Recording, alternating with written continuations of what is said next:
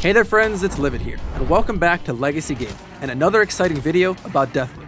Let me ask you a question. What's better than one gun? How about three?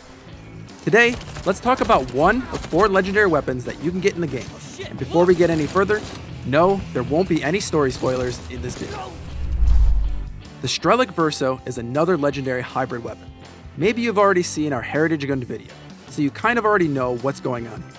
Just like the Heritage Gun, you can toggle between dual-wielding semi-automatic pistols and a burst assault rifle.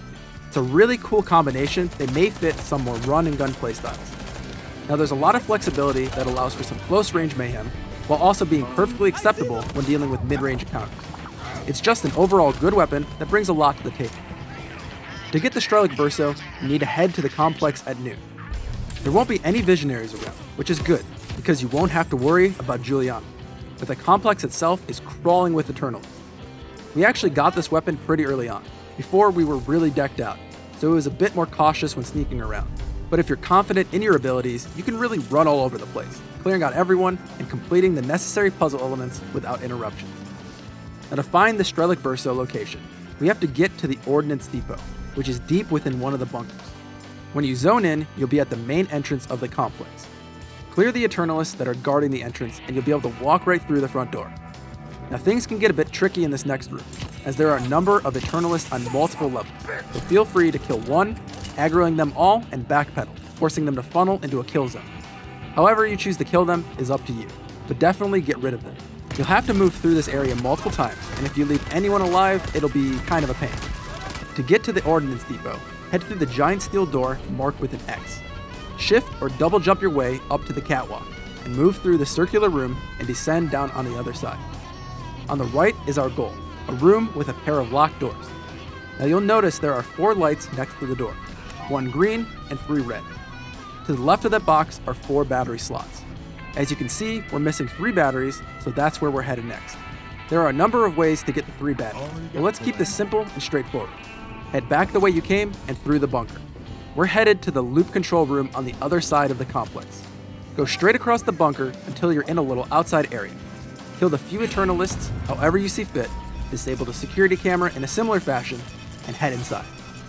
In the loop control center, turn left and up the stairs. Before worrying about the batteries, take out the 3 Eternalists inside, clearing the room of any enemies. We need 3 batteries in total. Now the first is already socketed in the projector in the middle of the room. Yoink that out and make your way back to the locked door. We're going fast through the back and forth because I think you get the point here. But if you do get lost, just remember that you need to go back to the big bunker and through the door with the red X.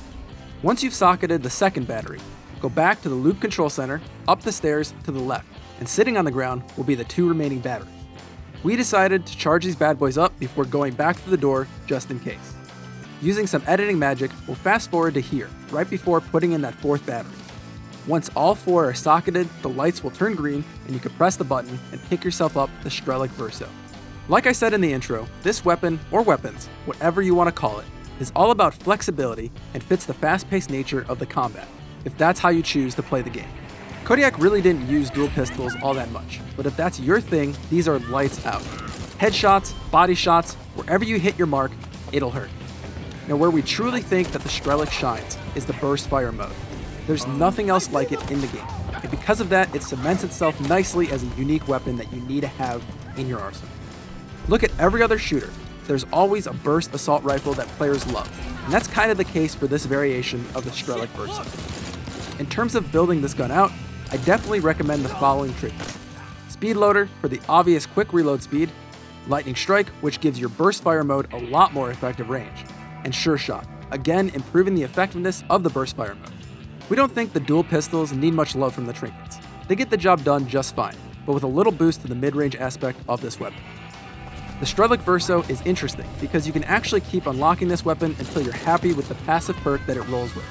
If you find something that you don't like, just run the complex again and unlock a new pair of pistols. It's one of 2 legendaries that actually gives you a little choice in the map, so take advantage of it. So there you have it. A quick and easy guide for getting the Strelak Verso in Deathloop. If this video helped you appreciate our no bullshit approach to making content, we'd love your support. Hit that thumbs up and subscribe to the channel. We'll have more Deathloop content coming your way, and of course we'll continue to cover the newest games coming out. so stick around on the channel for more great content in your feeds. We also invite you to join us on Discord. We've got a great group of around 7,000 members, so if you like games and you want to hang out in our community, just check the link in the description below and join today. Finally, if you like everything that we stand for here at Legacy Gaming and you want to help us out just a little bit more, you can now do so by becoming a member. For just a couple bucks, you're helping evolve the channel and take our community to the next level. Check out the join button below to learn more. My name is Livid, and from everyone here at Legacy Gaming, thanks for watching, and play on.